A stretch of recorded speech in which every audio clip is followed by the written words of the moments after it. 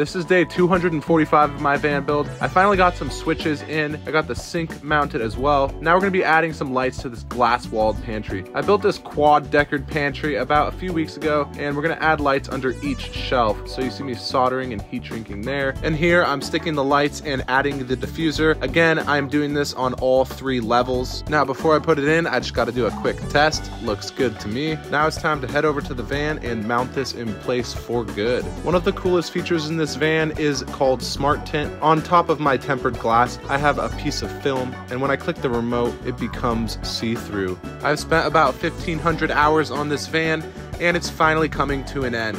I will be posting the finished product shortly and can't wait to show you guys.